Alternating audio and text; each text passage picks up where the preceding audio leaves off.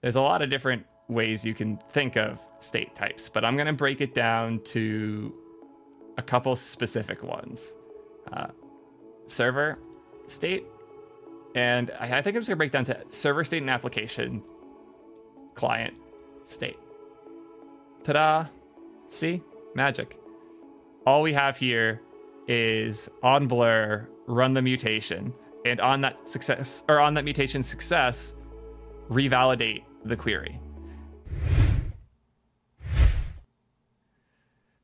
This is an overdue rant. I think that React state is a topic that generally we worry about a lot, but don't discuss solutions about enough. I feel like everybody's really eager to shout about their favorite state manager and not about the like more fundamental problems of what is state and why are we building it. So this is the React state management rant. And I want to start with a really important call out. If you can use REACTQUERY, you probably should. This is important to understand.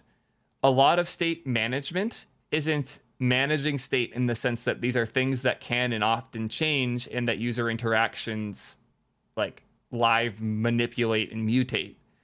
Traditionally, when I am talking about state management with React engineers, what we're discussing is state synchronization between the client and the server. The goal isn't so much to create, how do I put it?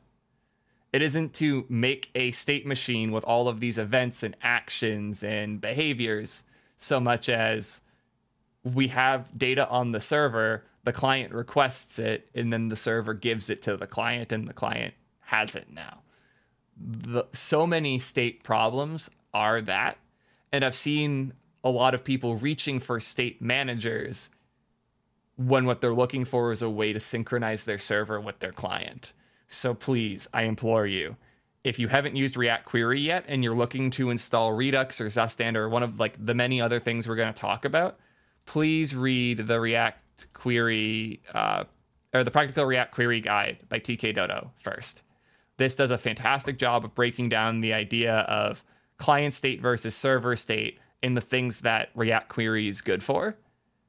If after this, it still feels like it's not the best solution, and there are edge cases in here, even like the using WebSockets with REACTQUERY might be a bit of a stretch for some, but at the very least, understand this and how synchronizing your backend and your front end is probably what you're looking for most of the time with state, and pick a solution that's good at that first.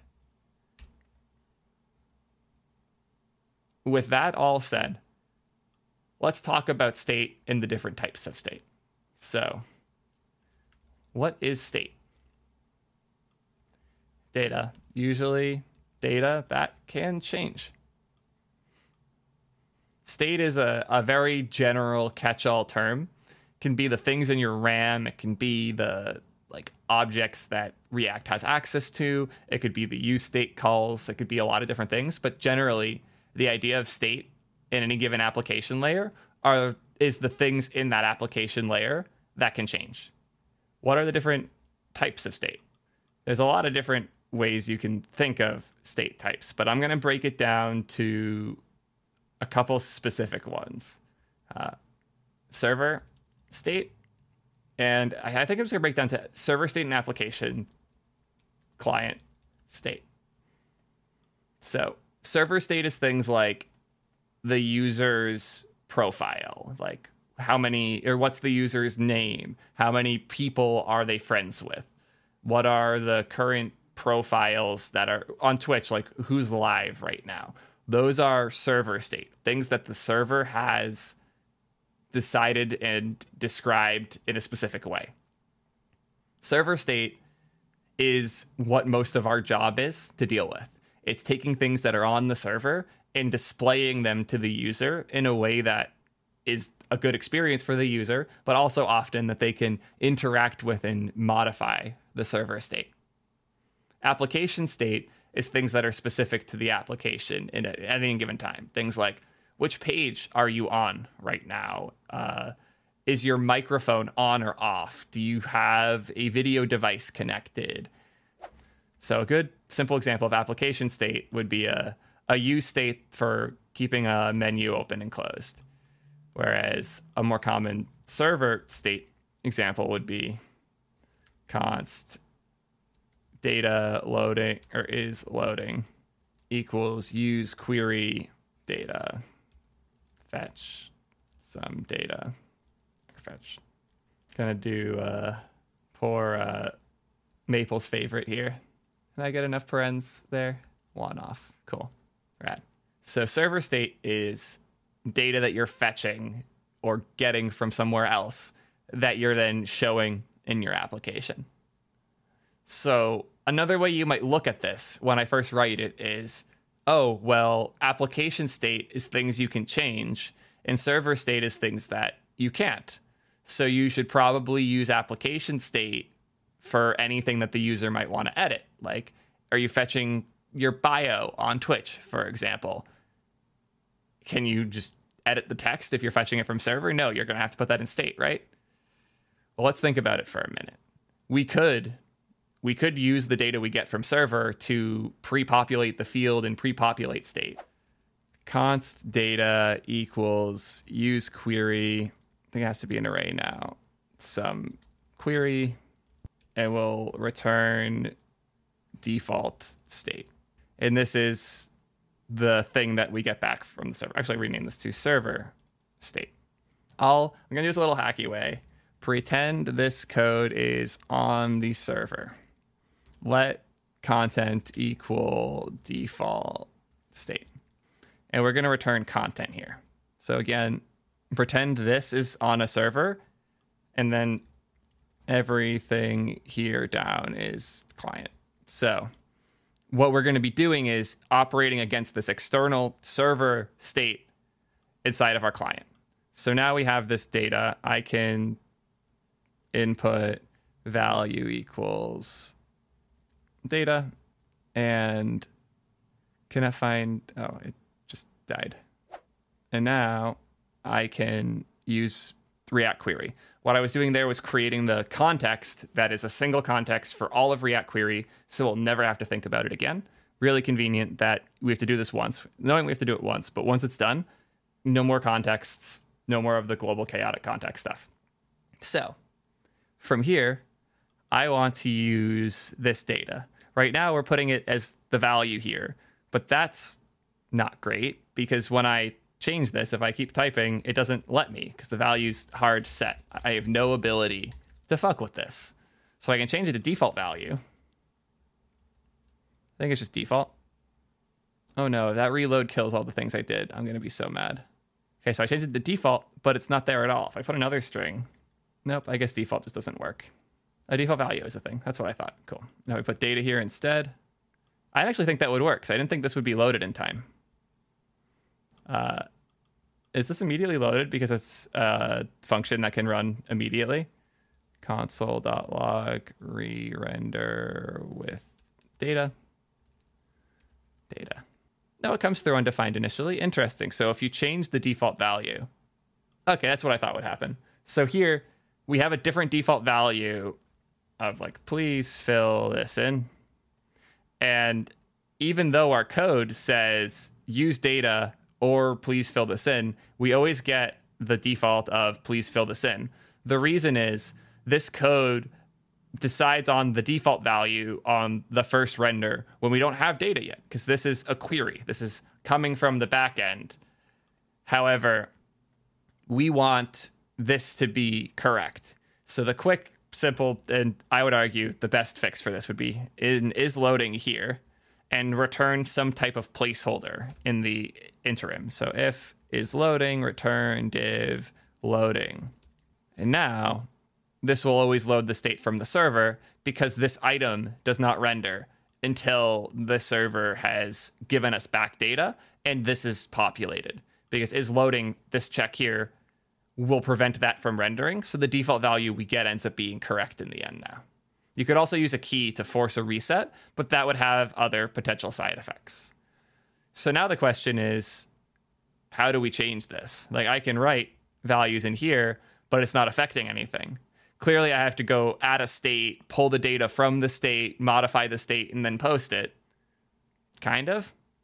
I think we can do a lot simpler here. So first we need the use mutation that will actually do this. So const mutate equals use mutation. This doesn't need a name if I recall. So I can just do this. Data content equals data. So now when we call mutate, it will set whatever we pass to it to be this content value.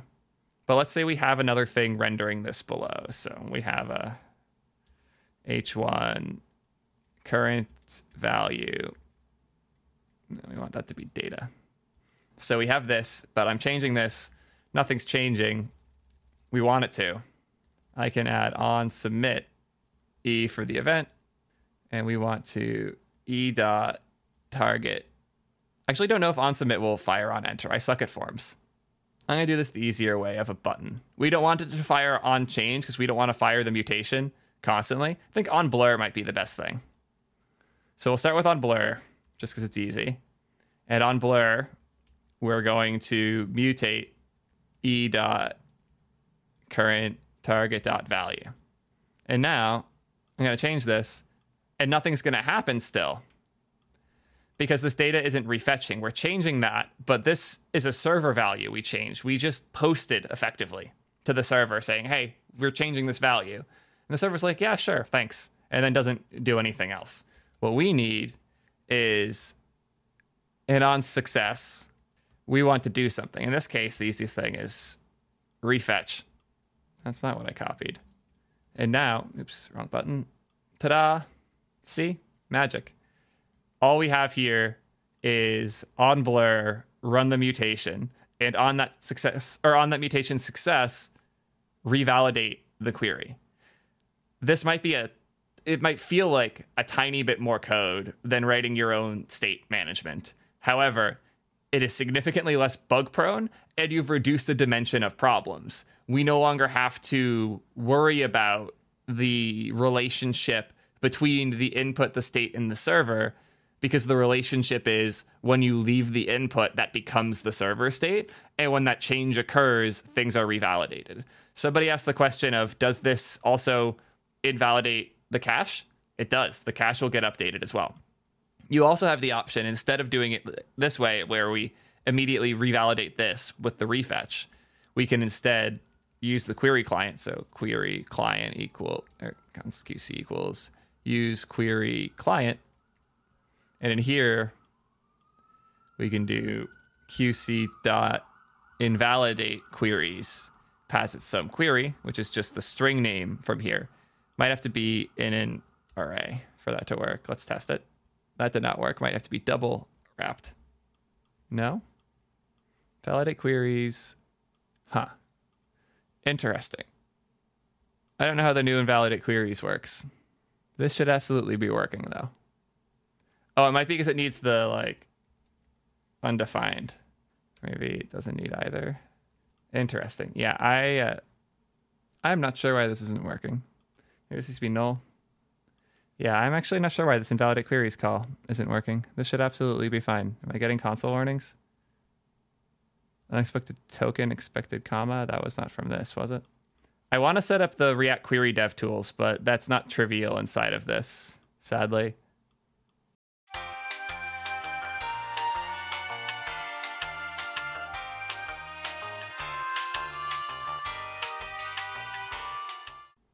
Installing this, but the package isn't resolving correctly. It seems like v4 is just kind of fucked right now. So we're going to go back to 3392. There we go. What is this upset about? Oh, this needs to be a type. There we go. Does this need a key? Let mutations didn't need a key.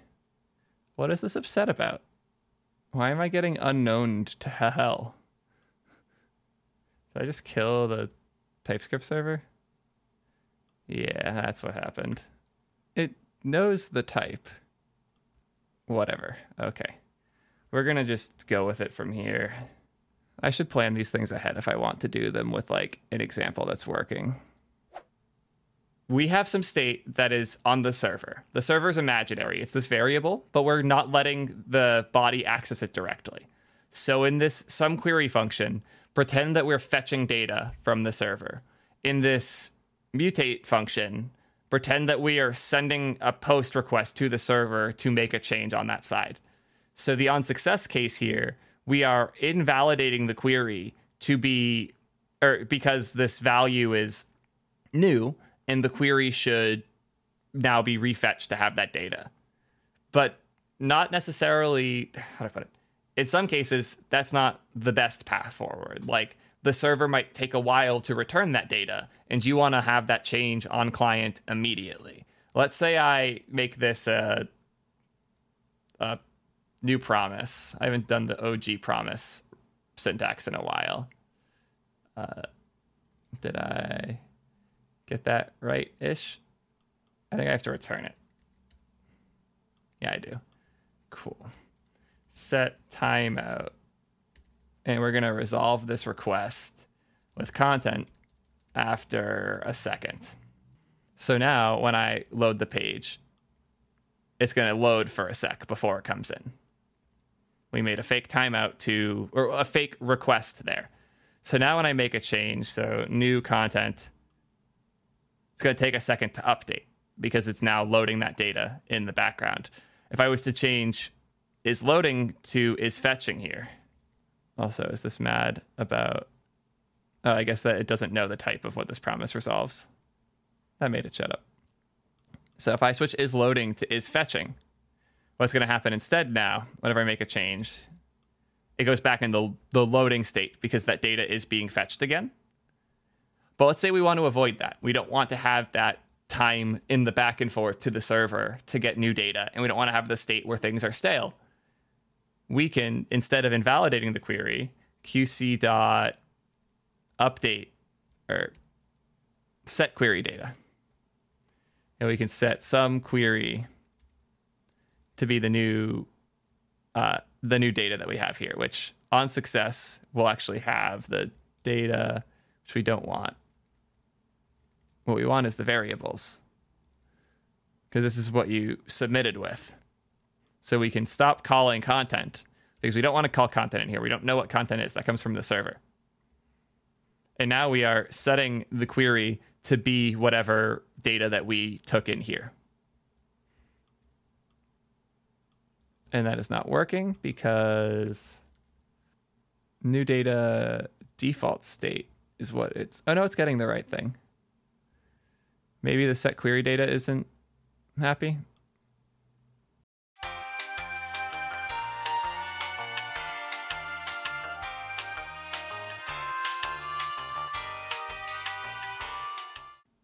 What we're seeing here is we have this content that we're fetching from the server.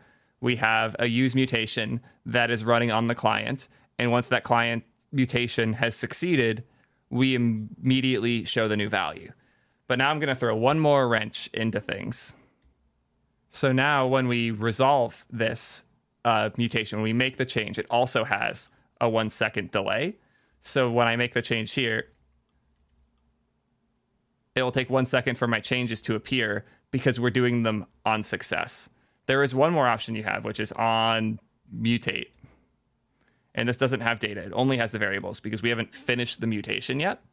This is called an optimistic update. We are optimistically changing things even if the server doesn't accept the change. So if I was to, in here, instead of returning content, return default, always, we'll get default initially.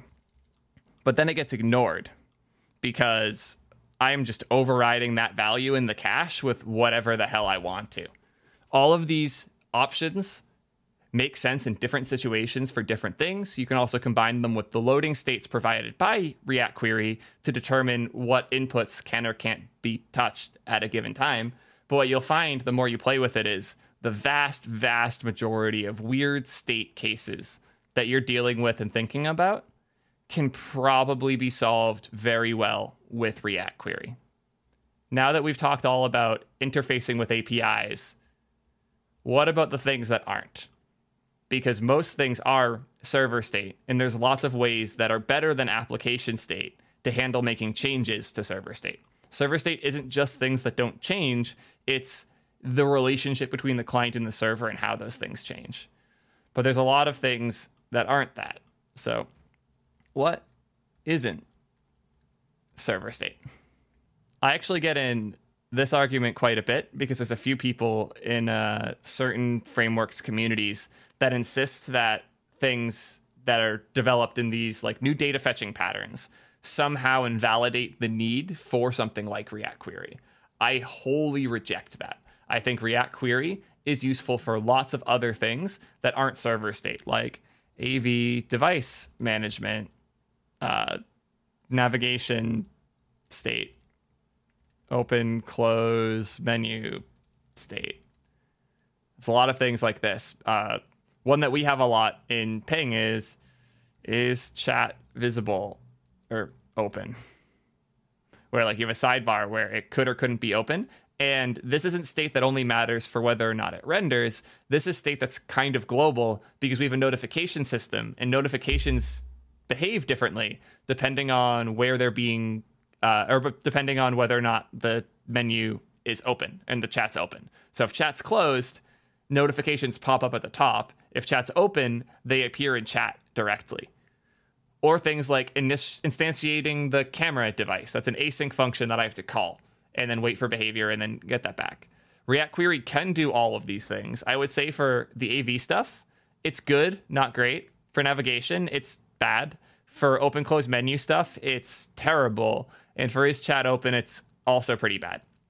So for a lot of these types of very application-y problems, especially the synchronous ones like navigation state and menu state stuff, React Query isn't the best solution. So what should I use instead when it's not ideal?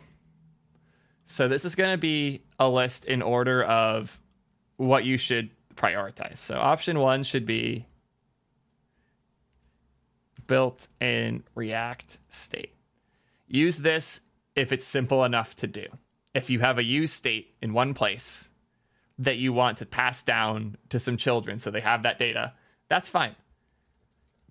Don't be too scared of prop drilling. I find that a lot of engineers get turned off by the idea of prop drilling so much so that they just don't pass props like ever. That's not the solution here at all. Use state is fine, and passing things around is fine as well. I should say built-in React use state addendum. I don't recommend context much. Context in React is very powerful for prop drilling effectively. So if you have some properties that aren't going to change much and you want everything from here down in the DOM to have access to those properties, context is a good way to do that.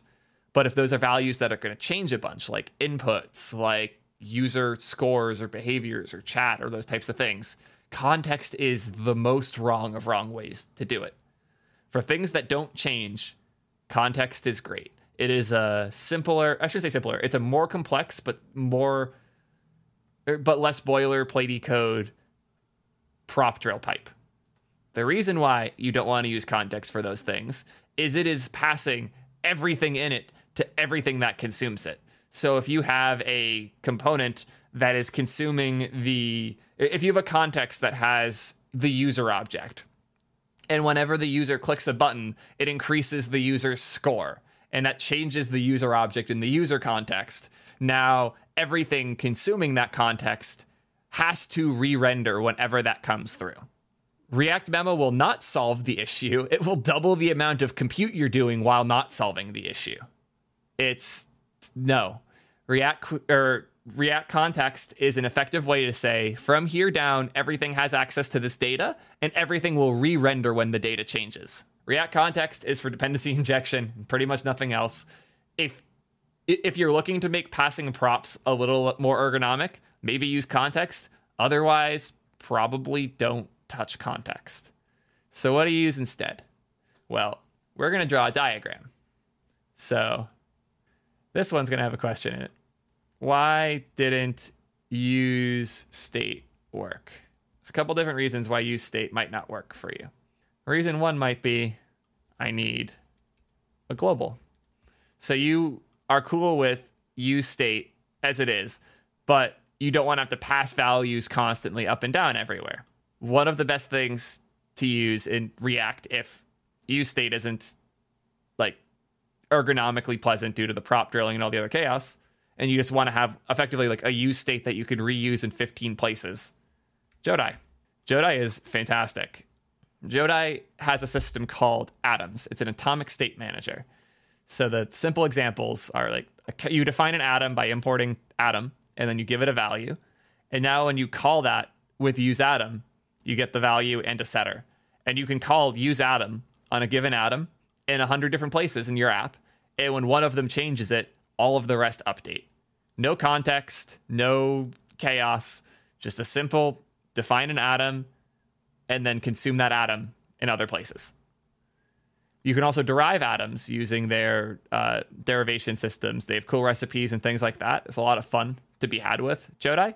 But generally speaking, its strength is I have this thing that I want to change, and now it will, and now when I change it, it will update in other places. So if I had a context that had 15 values in it, and any one changes, all of the other values, or all of the things consuming the other values, have to re-render and update as well. With JOTAI, you can just define 15 atoms, and then whatever consumes whichever specific atom updates accordingly. If you had an atom that had a big object in it with lots of keys, and you were consuming one key off that, then it's still going to re-render the same way context does. But if you use atoms to break up your context, it's a really efficient way to do things. All of that said, there are a few reasons why you might not want to use atom, and those are the other directions I want to go in here. One of them is I need a machine. Actions, events, etc. So if you have, instead of like const count atom equals create 0, and then we want to like, and then we can call const count set count equals use atom count atom, and then below here I can call set count 5, and that just works. But let's say we don't want the ability to set count, we want the ability to increment count. So I'd want this to get increment, and then we call increment with no argument. You can't do that with atoms. You'd have to redefine all of that functionality yourself, and it's not gonna be a great experience to do such. So if you want to store, I'm gonna move this example over here. So if you want to store instead, this is where ZUSTAND really shines. I'll write that below quick before I forget. ZUSTAND. So in ZUSTAND, I'll just go to the docs because they're really good. You create a store instead of a value. So in here, we create a store. It has bears, which is the value in it. And then you create actions, which are updating events on here. They're functions you can call. So when we call increase, it sets the state to be bears +1. And when we call remove all bears, it sets it to 0. So when you use something like ZUSTAND, you are handling the ways you interact with the state as part of the machine, so that when others consume it, you know which behaviors they're able to work with. This is a machine, not shared state. This is a little closer to context and how it works, where you can define different things on it. The big difference is you can subscribe to specific values. So if I had bears and a different key on here, and that other key updated all the time, when I select from it, so use bear store state.increase, or in this case, state.bears, this will only re-render when state.bears changes. With controls, this will never re-render ever, because increase population is never going to re-render, or never going to change. And as long as that function never changes, which it won't, we're not rebinding it, it's never going to re-render. I've seen a few questions about other solutions, in particular Recoil with JOTAI. Yeah, Recoil is pretty similar to JOTAI. JOTAI is a lot simpler, better maintained, and more likely to keep doing well. I'd probably use that. But yeah, ZUSTAND and JOTAI are my two go-tos right now because they solve those two different types of problems. I'm not going to bother with a code snippet. I showed everything I wanted to there. So if your reason for useState not working is you want something more global, go to JOTAI. If your reason for wanting something other than useState is it's not actionable and it's not something you can interact with more directly, ZUSTAND's a really good solution. It also has some fun magic tricks. Let me reopen the docs here, where you can access ZUSTAND outside of React, which I do pretty regularly. There are some examples, without React. So you can call from ZUSTAND vanilla, get state, set state, subscribe, and destroy. And now outside of React, you're able to make changes and update things. So I'll often bind listeners externally that update the store outside of React, and then React magically updates itself whenever those things change. It's a really convenient way to do external management of data that is internally operated within. So if built-in React state isn't working, should probably go with JOTAI or ZUSTAND. I use both at the same time pretty often. It's really nice. There are lots of other solutions. I see people mentioning Redux. Redux was great, and it made all of this possible, but it's way more work to set up. It is way more complex overall, and it's a decent bit of code. Redux is very large. JOTAI is 3.39 kilobytes, and ZUSTAND is 1.16 kilobytes. Yeah, Redux does so much more than you need. It does all of these things, but you probably don't need all of these things. Almost everything I build needs neither of these. It's very rare that I need to reach for these. We use JOTAI for some global device management stuff in Ping, like which devices are active. And then we use ZUSTAND for the chat room to manage who's connected and WebSocket connections, stuff like that. Everything else is REACTQUERY, all the stuff we talked about up here. Generally speaking, most of the stuff that I'm worrying about when I'm worrying about the state and the data of my React application is data that I'm synchronizing from my server. So I don't need a state library more often than not. When I do, JOTAI and ZUSTAND solve the specific problems that React's built-in state were not built to solve. So I reach for these two very minimal and light solutions when I need them, and I don't when I don't. One more option I want to bring up, because it is really cool, and more people should probably use it for complex things, but less people should be talking about it because most people aren't working on those problems, is XSTATE. XSTATE's goal is proper state machine architecture in the very formal sense.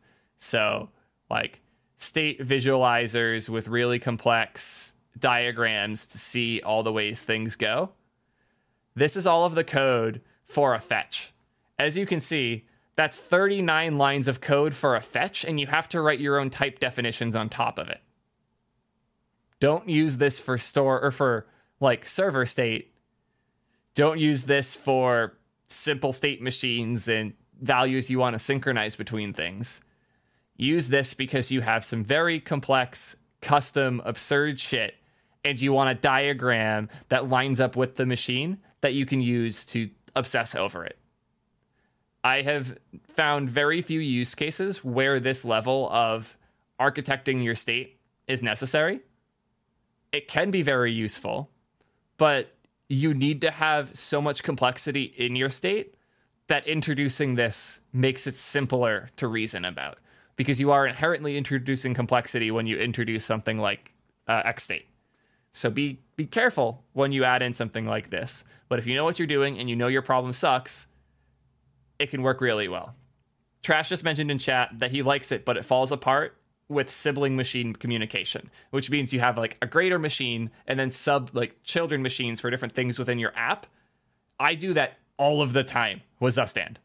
every single day in Ping. We have a greater ZUSTAND store that is the device manager, and we have substores for random shit in the call. All of these things interact by calling functions to and from each other, and it's fine. The boundaries that we're defining there are usually React itself, and using ZUSTAND's context provider as well as like the store instantiation protocol or methods that they provide. It's pretty easy for me to build a state machine for one thing and have it interact in simple ways with the other things.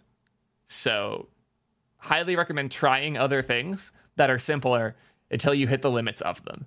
You'll notice that that's generally my philosophy, but what you're going to see here is how I'm applying it, which is start with useState, use REACTQUERY and things like it for the server state side. And then when you can't use state because you're running into specific problems with it, grab JOTAI and grab ZUSTAND. I hope that this helps. Hey, did you know that over half my viewers haven't subscribed yet? That's insane. Y'all just click these videos and listen to me shout and hope that the algorithm is going to show you the next one. Make sure you hit that subscribe button, maybe even the bell next to it so that you know when I'm posting videos. Also, if you didn't know this, almost all of my content is live streamed on Twitch while I'm making it. Everything on the YouTube is cuts, clips, whatever from my Twitch show. So if you're not already watching, make sure you go to twitch.tv/Theo, where I'm live every Wednesday around 2 or 3 p.m. And I go live on Fridays pretty often as well. Thank you again for watching this video. Really excited. Thank you.